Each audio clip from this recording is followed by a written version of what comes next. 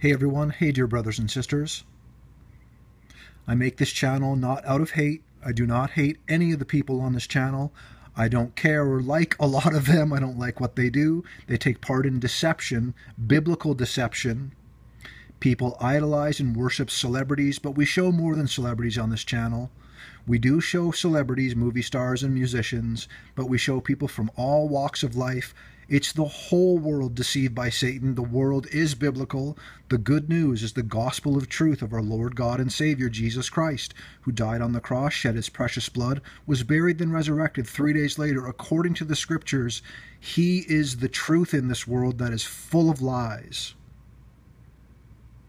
I am not judging these people unfairly. I focus on things I can show on the screen and talk about, mostly the signs, symbols, and agendas that are not for Christ. Therefore, by default, they are anti-Christ. Freemasonry is involved, right? A secret society. They do secret, hidden in plain sight, signs, symbols, and they push anti-Christ agendas like the homosexual agenda, the transgender agenda, more things and more deception in the world.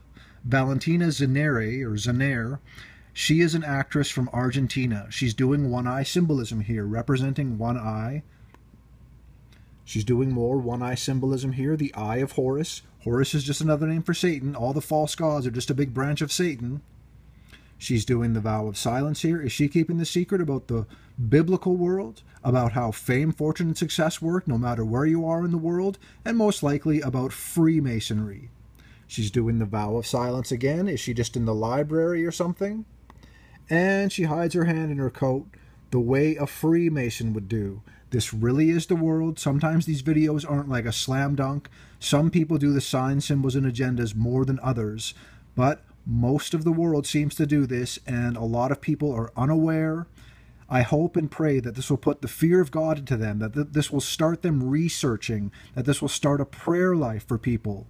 It is very beneficial to have a prayer life with Jesus Christ and to read the Bible. That is his word. It is true, and that's the world we're living in, a biblical one. Brothers and sisters, everyone else, God bless you.